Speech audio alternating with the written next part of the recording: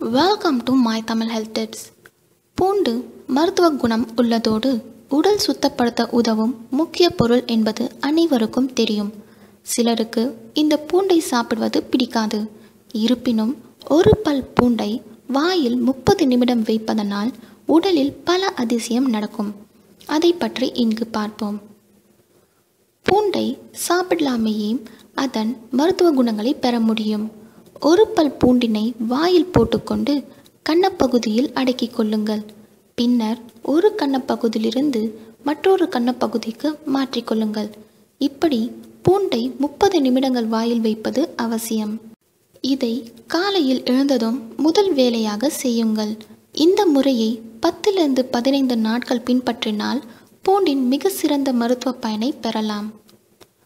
இப்படி செய்வதால் உடலின் நிணநீர் மண்டலம் உடலில் உள்ள நச்சுப் பொருட்கள் சுத்தம் செய்து ஆரோக்கியமானதாக வைக்கிறது. வாய் துர்நாற்றம் இல்லாமல் இருக்க உதவுகிறது. 30 நிமிடங்களுக்கு பின்னர் வாயில் உள்ள பூண்டை துப்பிவிடுங்கள். பற்கள் நன்றாக கழுவிட்டு சிறிது புதினா இலைகளை வாயில் போட்டு கொள்ளலாம். இதனால் வாயில் பூண்டின் வாசனை இல்லாமல் போக்கிவிடலாம்.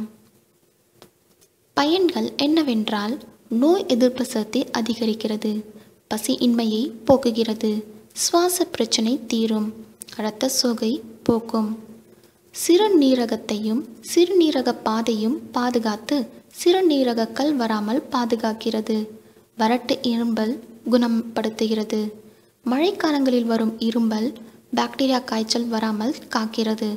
இதனை நாம் வேலை பார்த்து கொண்டே கூட செய்யலாம். நன்றி. அன்புடன் காயத்ரி. இந்த வீடியோ பிடிச்சிருந்தா லைக் பண்ணுங்க, ஷேர் பண்ணுங்க.